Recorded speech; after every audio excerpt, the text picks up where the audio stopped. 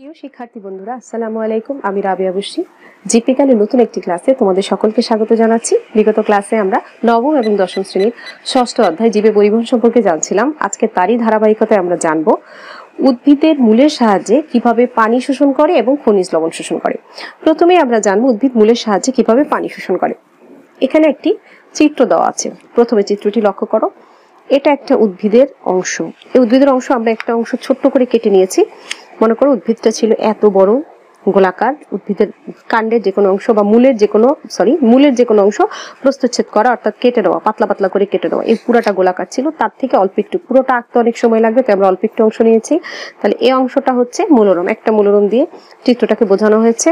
এটা হচ্ছে মূলরম। আর মূলরমের বাইরে এখানে নিচে রয়েছে এইগুলো হচ্ছে বিভিন্ন ধরনের খনিজ লবণ, পানি, বিভিন্ন ধরনের কৌশিক পানি, মানে মাটির কণার ফাঁকে ফাঁকে যে পানিগুলো রয়েছে সেগুলো।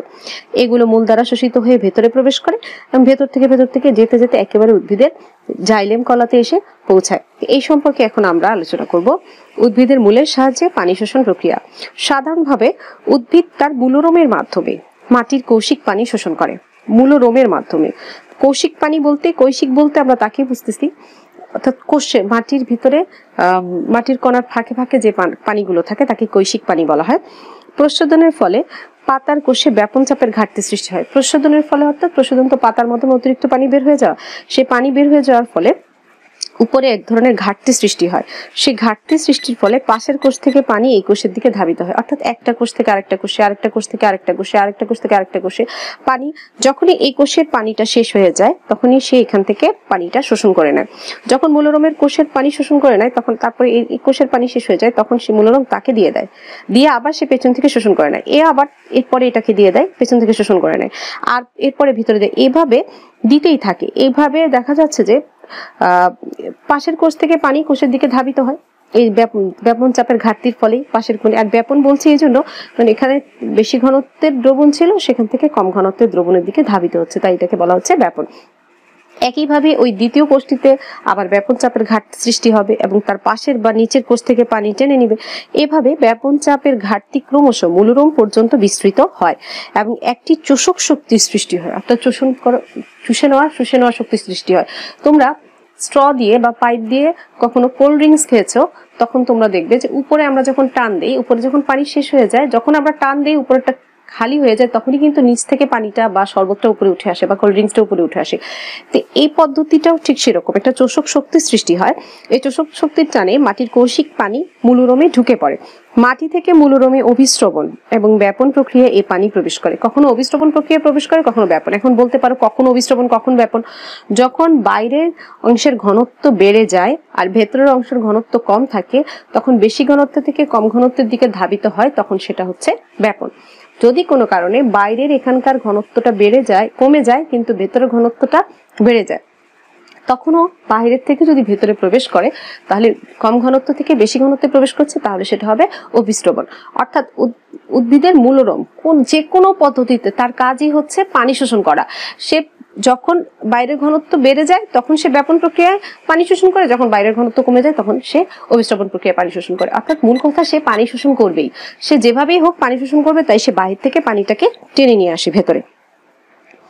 মাটি থেকে মূলরমে অভিস্রবণ ও ব্যাপন প্রক্রিয়ায় পানি প্রবেশ করে। এভাবে মূলরম থেকে পানি মূলের কর্টেক্সে প্রবেশ করে। এই অংশগুলোকে বলা হচ্ছে কর্টেক্স, বড় বড় কোষগুলোকে বলা হচ্ছে কর্টেক্স, অর্থাৎ বাইরের থেকে সে কর্টেক্সে প্রবেশ করছে।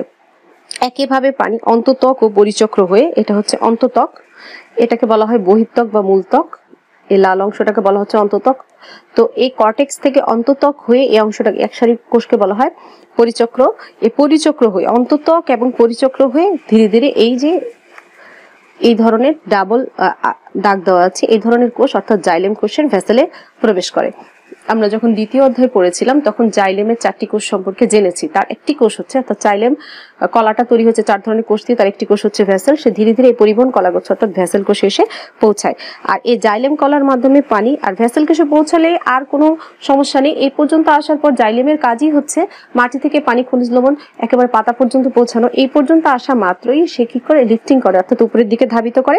ফলে পানি উপরের দিকে, পাশের দিকে প্রবাহিত হয়ে প্রবাহিত হতে থাকে এবং একেবারে ধীরে ধীরে প্রবাহিত হতে হতে একেবারে উদ্ভিদের পাতায় পৌঁছায়। অর্থাৎ এভাবে পানি বিভিন্ন শাখা প্রশাখা দিয়ে উদ্ভিদের পাতায় পৌঁছায়।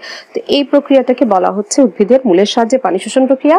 আর মূলের সাহায্যে পানি শোষণের মধ্যে অবশ্যই ব্যাপন এবং অভিস্রবণ প্রক্রিয়া রয়েছে। এর বর্ণনা করা হলো। চিত্রটা অবশ্যই পরীক্ষার সময় আঁকতে হবে। আমি তোমাদের বোঝানোর জন্য দুটি কালারে এঁকেছি, কিন্তু তোমরা পরীক্ষার সময় অবশ্যই সেটা আঁকবে পেন্সিল দিয়ে এবং অবশ্যই চিহ্নিতগুলো করবে, কোনটা মনোরম, কোনটা কর্টেক্স, কোনটা হচ্ছে মূলত্বক এপিডার্মিস বা অন্তত্বক, কোনটা এন্ডোডার্মিস বা একেবারে এটা অধোত্বক, বহিত্বক এটা এন্ডোডার্মিস বা অন্তত্বক, কোনটা হচ্ছে ভেসেল বা জাইলেম, এই সবগুলো চিহ্নিত করে পরীক্ষার সময় লিখবে। অবশ্যই চিহ্নিতকরণগুলোও করবে পেন্সিলে, শুধু এই লেখাগুলো হবে কলমে, বাকি সবই হবে পেন্সিলে। এবার আমরা জানবো উদ্ভিদের খনিজ লবণ শোষণ প্রক্রিয়াটি। উদ্ভিদের খনিজ লবণ শোষণ। অধিকাংশ উদ্ভিদ মূল দ্বারা পানি শোষণ করার সময়ই পানির সাথে কিছু পরিমাণ খনিজ লবণ শোষণ করে নেয়। মূলত মূলের অগ্রভাগের কোষ বিভাজন অঞ্চলই শোষণ অঞ্চল হিসেবে কাজ করে। মূলের অগ্রভাগের কোষ বিভাজন অঞ্চল অর্থাৎ মূলের যে সামনের যে কোষ বিভাজন অঞ্চলটা রয়েছে সেটা, অর্থাৎ এটা হচ্ছে মূল, তার অগ্রভাগের যে এই অংশটা কোষ বিভাজন অঞ্চলটাই মূলত শোষণের জন্য কাজ করে। মূলরম দিয়ে শোষিত হলে মূলত মূলের অগ্রভাগের কোষ বিভাজন অঞ্চলে শোষণ অঞ্চল হিসেবে কাজ করে। খনিজ লবণ শোষিত হয় আয়ন হিসেবে, অর্থাৎ অ্যানায়ন বা ক্যাটায়ন, ধনাত্মক এবং ঋণাত্মক, যেমন ক্যালসিয়াম প্লাস অথবা ক্লোরিন মাইনাস ইত্যাদি এই ধরনের আয়ন হিসেবে শোষিত হয়। খনিজ লবণ শোষণ প্রক্রিয়া সাধারণত দুই ধরনের হয়ে থাকে। একটাকে বলা হচ্ছে নিষ্ক্রিয় শোষণ, আরেকটাকে বলা হচ্ছে সক্রিয় শোষণ। নিষ্ক্রিয় শোষণ কি? নিষ্ক্রিয় শোষণ প্রক্রিয়া উদ্ভিদের মূলরোম, ইমবাইবেশন ও অভিস্রবণ প্রক্রিয়ায় লবণ শোষণ করে। অর্থাৎ নিষ্ক্রিয় শোষণ প্রক্রিয়া উদ্ভিদ মূলরোমের ইমবাইবেশন প্রক্রিয়ার মাধ্যমে এবং অভিস্রবণ এই দুটো প্রক্রিয়ার মাধ্যমে শোষণ করে, কিন্তু এই দুইটা প্রক্রিয়া চলার জন্য ওই মুহূর্তে তার কোনো শক্তি, অর্থাৎ বিপাকীয় উদ্ভিদের বিপাকের ফলে শোষণের ফলে যে শক্তি উৎপন্ন হয় সেই শক্তির একটু খরচ করে না। শক্তি খরচ না করি সে নিষ্ক্রিয়ভাবে, অর্থাৎ শক্তি খরচ না করি সে যেহেতু অভিস্রবণ এবং ইমবাইবেশন প্রক্রিয়ায় পানি শোষণ করছে বা খনিজ লবণ শোষণ করছে, তাই একে বলা হবে নিষ্ক্রিয় শোষণ। আর সক্রিয় শোষণ হচ্ছে সোজা কথা, এখানে বিপাকীয় শক্তির প্রয়োজন ছিল না, কিন্তু এখানে বিপাকীয় শক্তির প্রয়োজন হয়। সক্রিয় শোষণ প্রক্রিয়া উদ্ভিদের খনিজ লবণের শোষণের জন্য কোষে উৎপন্ন বিপাকীয় শক্তির প্রয়োজন হয়, অর্থাৎ শক্তি ছাড়া সে এই প্রক্রিয়ায় লবণ শোষণ করতে পারে না। তাহলে আমরা দেখলাম খনিজ লবণ শোষণ প্রক্রিয়ার দুই ধরনের, নিষ্ক্রিয় শোষণ এবং সক্রিয় শোষণ। একইভাবে পরীক্ষার সময় যদি উদ্ভিদের খনিজ লবণ শোষণ বা পানি শোষণ আসে, যদি 3 নম্বরের প্রশ্নে আসে এবং চিত্র যদি চায়, পানি শোষণের ক্ষেত্রে তো এই ছবি আছেই, তো যদি খনিজ লবণ শোষণের ক্ষেত্রেও ছবি চায় তাও তোমরা এই একই ছবি দিতে পারবে, কারণ এর মাধ্যমে সে পানির সাথে কিন্তু খনিজ লবণ শোষণ করছে, তাই এটা আর আরেকবার রাখলাম না, একই জিনিসই পরীক্ষার সময় চাইলে এভাবে দিতে পারো চিত্র দিলে। এরপরে আসছে উদ্ভিদ পরিবেশ থেকে খনিজ লবণ শোষণ করে কেন শোষণ করে। উদ্ভিদ সালোক সংশ্লেষণ প্রক্রিয়ায় শর্করা জাতীয় খাদ্য তৈরি করে। শুধু শর্করা দিয়ে উদ্ভিদের স্বাস্থ্যপ্রদ বৃদ্ধি, শারীরিক পরিপূর্ণতা কিংবা ক্ষয়পূরণ সম্ভব হয় না। অর্থাৎ উদ্ভিদ যে সালোক সংশ্লেষণ প্রক্রিয়া খাদ্যটা তৈরি করে সেটা কেবলমাত্র শর্করা জাতীয় খাবার। আমরা পড়েছি যে গত অধ্যায়ে পড়েছি শর্করা, আমিষ এবং চর্বি আমাদের শরীরে প্রয়োজন, উদ্ভিদের শরীরেও প্রয়োজন। বিভিন্ন ধরনের শুধু শর্করা ছাড়া উদ্ভিদের শরীরে প্রয়োজন হয় স্বাস্থ্যপ্রদ বৃদ্ধি এবং শারীরিক পরিপূর্ণতা এবং ক্ষয়পূরণের জন্য অন্যান্য অনেক কিছুর প্রয়োজন হয়। আর এই কারণে উদ্ভিদ তখন স্বাস্থ্যপ্রদ বিভিন্ন প্রকারের কাজ স্বাভাবিকভাবে সম্পন্ন করার জন্য পরিবেশ থেকে খনিজ লবণ শোষণ করে। অর্থাৎ খনিজ লবণ শোষণের মাধ্যমে শর্করা তো রয়েছে, খনিজ লবণ শোষণের মাধ্যমে তার স্বাস্থ্যপ্রদ বৃদ্ধি এবং শারীরিক পরিপূর্ণতা বা ক্ষয়পূরণ করতে পারে। তাই উদ্ভিদ শুধু শর্করা জাতীয় খাদ্য তৈরি করে বলেই তার অন্যান্য আরো কর্মকাণ্ড সঠিকভাবে সম্পন্ন করার জন্য এবং তার বৃদ্ধির জন্য সঠিকভাবে সে মাটি থেকে খনিজ লবণ শোষণ করে নেয়। এই ছিল আজকের আলোচনা। পরবর্তী ক্লাসে আবার নতুন কোনো বিষয় নিয়ে দেখা হবে। সেই পর্যন্ত আশা করি ভালো থাকবে। আল্লাহ হাফেজ।